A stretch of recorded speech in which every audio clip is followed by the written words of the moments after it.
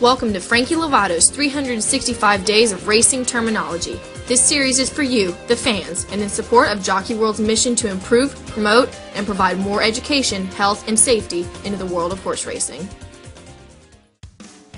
This is Frankie Lovato with today's term, number 264 of 365, savage. In horse racing, savage is when one horse viciously bites at another horse or human. During the races, there are rare times when a horse will act out and try to bite another horse. This is a natural act of dominance and defense, and something more commonly seen when horses are running wild in a field or pasture. It is rare, though it occasionally happens during the running of a race, and if it does happen, the comment for the official results chart will read that the horse who attempted to bite another tried to savage. Today's clip is brought to you by the Equicizer, the #1 mechanical horse used worldwide for exercise, training, or therapy. The Equicizer can be for your home, office, or barn.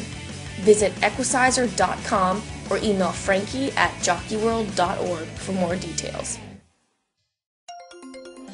For more information, or if you would like to sponsor some of our terminology clips, please email info@jockeyworld.org.